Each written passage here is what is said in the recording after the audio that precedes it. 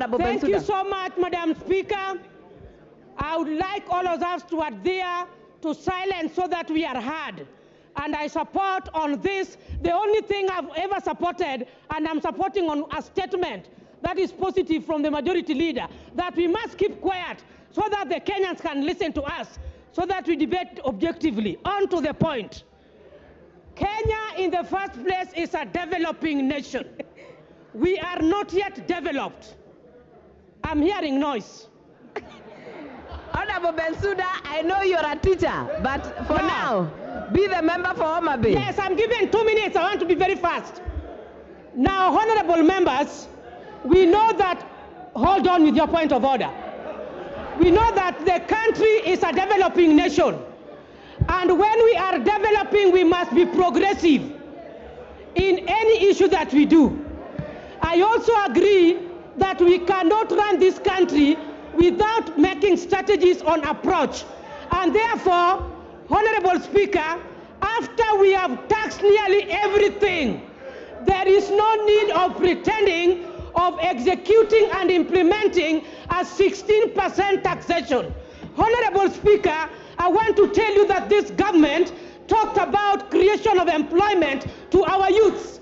It is a very clear statement that most of us do not have employment opportunities, and the industry that must be supported, one which has been proposed by the Kisii woman representative, is the border border.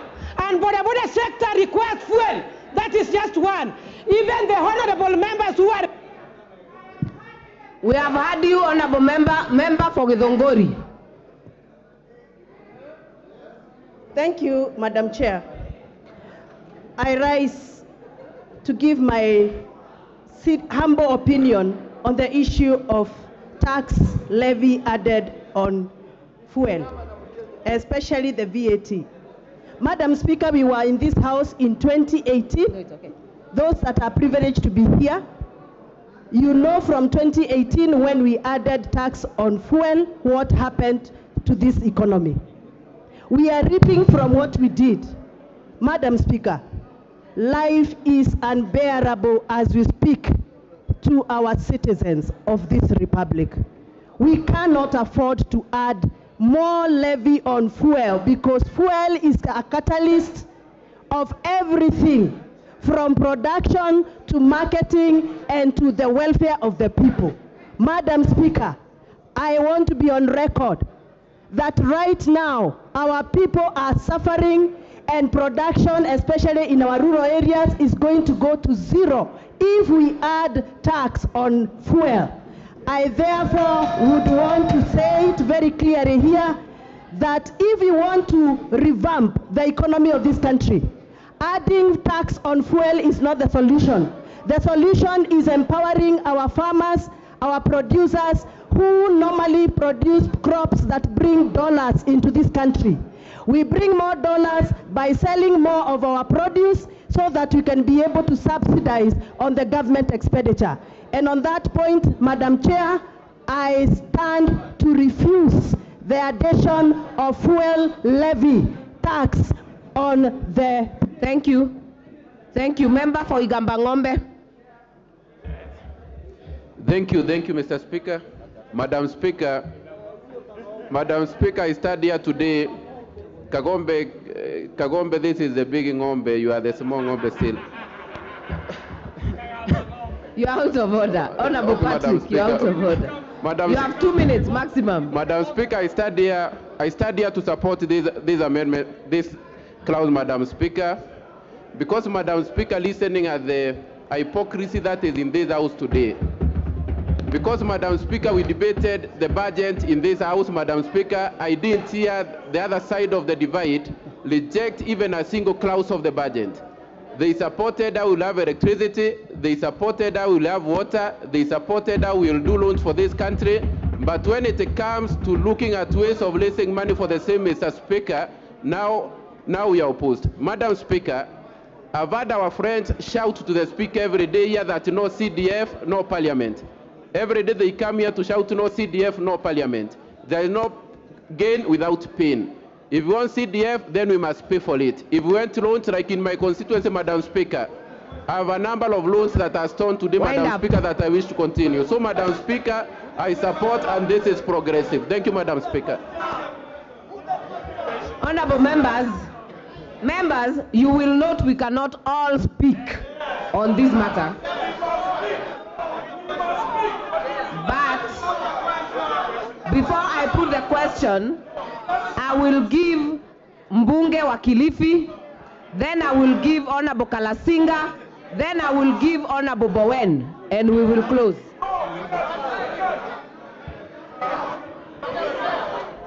Member for Kilifi, Honorable Mbeyu.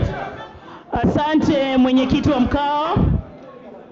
Bi mwenyekiti, nataka kuzungumzia kipengee hichi cha kuongezwa ushuru wa mafuta. Bi mwenyekiti, tusidanganyane.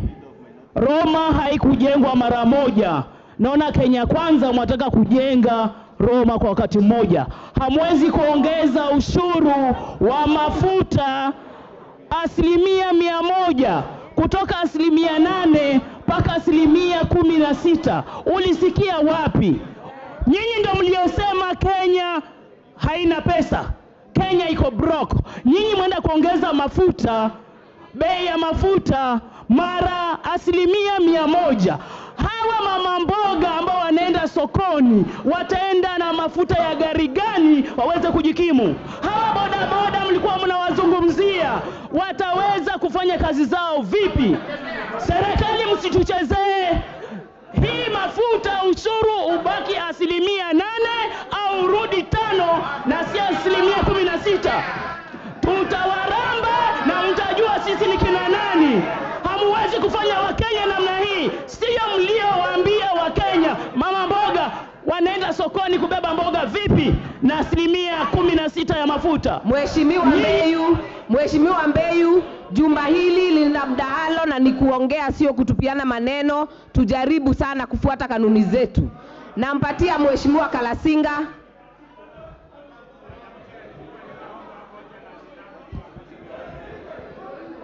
Oh, thank you very much. Madam Chair, this is the time now. This is the time now Kenyans have gone on televisions watching us. This is the time now, Madam Chair, that this House here, Honorable, must make a decision that serves Kenyans outside there. Madam Chair, as I talk now, me as a person who comes from Western, we cannot grind and eat ugali grade 3 without oil in our portion meals. If we increase this, Madam Speaker, we shall paralyze our stomachs in Western Province. Madam Speaker, as I talk now, we have farmers in Rift Valley who uses tractors to plow their farms. If we increase fuel, they are watching us now on televisions. I want to give a warning to this House now. I can even plead and kneel down that Kenyans must be given a freedom, and the freedom comes from here. Thank you, Madam Chair. Honorable Bowen. Thank you, Madam Chair. Madam Chair, I want to support the amendment, Madam Chair. Madam Chair, and I want to say, Madam Chair, this clause, Madam Chair, I want to support the bill, Madam Chair. And Madam Chair, the agreement, the reason as to why we have a fuel subsidy, Madam Chair. This is not the first time this increment to 16% is before this House for the first time, Madam Chair. It's been there before. Madam Chair, this is the fuel subsidy. Was used by the Handshake brothers when they were giving out a fuel subsidy and they misused. Madam Chair, the government paid over 50 billion in terms of fuel subsidy. But this is the time we are saying, Madam Chair, if we have to achieve all the development we need, which is in the Kenya Kwanza Manifesto, Madam Chair, we need to have the 16% and to stop the fuel subsidy, which has been misused by the last Majority Whip. Thank you very much, Honorable Chair. Honorable Chair, I agree with several members that it is indeed true that this is a very emotive topic. especially when you talk about the increase of VAT on fuel. But again, to be fair, even as we bash the proposal to raise the 8% to 16%, we also need to be honest enough and inform the public that this thing was passed in the previous parliament and then deferred to this session. But be that as it may, Madam Chair, be that as it may, Chair, it is important for also the House to know that the government has taken measures, several measures to mitigate the challenge of the increase of the 8%. The escalating dollar has been mitigated through the G2G matters. The issues Honorable Wamboka, you will not shout. Zero What is rating your in point terms of of the order? farm inputs have been reviewed. So there are so many things that have been done. So you can't just be here Majority and whip. Order. It will be one person at a time. Please take your seats. Honorable Wamboka, what is out of order? Honorable Chair, we are the 13th Parliament, and we are here to look at issues as they come to us, as fresh as they are. Is the honorable member in order to mislead the House that we are looking at a bill of the past Parliament when they have just presented this bill that is retrogressive, that the bill that is going to hurt Mwananchi, the bill that is going to hurt Bodaboda? Honorable Wamboka, that is a point of debate. Majority whip, finalize. let me finalize by saying this. For clarity purposes, I'm talking about deferring. This issue was deferred from 2018 to this season. But be that as it may, Honorable Chair, hold on, Honorable Mbadi, be that as it may, the government has taken other mitigation measures to curb the challenge of the escalating. I mean, there are so many things. You guys want us to operate on subsidy. You guys want us to Other operate members, on if you're on your feet, I am not giving you. Member for nominated member, Badi, what is out of order? Madam Chair, we all know that this house is a house of records, and it is a house where we must be factual and truthful. When the majority whip misleads the whole country, and the whole country is watching, that the last parliament passed VAT on petroleum products at 16% and it was deferred, that is not correct. The last parliament, if he has forgotten, rejected the 16%. We only allowed 8% after the president's memorandum. There is no deferment, and Madam Speaker, Madam Chair. Order, member. Honorable Mbadi, you're debating. Member for Finance Committee. Thank you, Honorable Chair. And I know this issue has been extremely emotive. But I would like not to dwell in the politics, but look at this proposal from a finance perspective as we did. We have three types of VAT in this country. A product is either zero rated, tax exempted, or vatable. So for the vatable supplies, whether goods or services, all of them are at 16%, apart from fuel, which is at 8%. So what does that do for that particular sector? There's something we call input VAT and output VAT. So for all the players in this particular fuel sector, they pay input tax at 16%. But once they sell that fuel to the market, they sell it at 8%. So when they go to claim their VAT, they are always on a credit position. Let me finish. What therefore means, what it means to be on credit position, what it means, we heard you. Give me a minute to finish my argument. What it means to be on a credit position is that it is taxpayers' money that has been paying the remaining 8%, and that is a fact. So this 8% that you have been subsidizing by charging VAT on fuel at 8% on for all the other supplies 16%. It means it is taxpayers' money that was paying this 8%. And this is what this proposal is curing. Members of the public told us, look at the other taxes that are composed this on fuel. And Honorable Chair, we looked at them. Honorable members of parliament who are here will know that the distributed equitably among all the 290 constituencies in this country to repair our Maram roads. That is a fact. So we looked at what are the other taxes in fuel that we can reduce. And Honorable Chair, we looked at import declaration fee, what you call IDF. We have reduced that from 3.5% to 2.5%. We looked at railway development levy, and we have reduced that from 2% to 1.5%. And those Wind are up, facts. wind up, Chair. Minority Leader.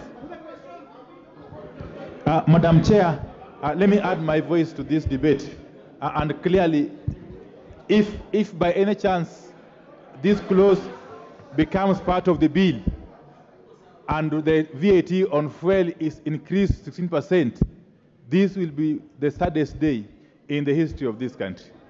Madam Chair, if there is one thing that is going to affect the common person, if there is one thing that is going to increase the cost of living in all aspects, it is this proposed increment on the VAT on fuel, Madam Chair. Madam Chair, we all know for sure that fuel is a driver of our economy on all facets, Madam Chair.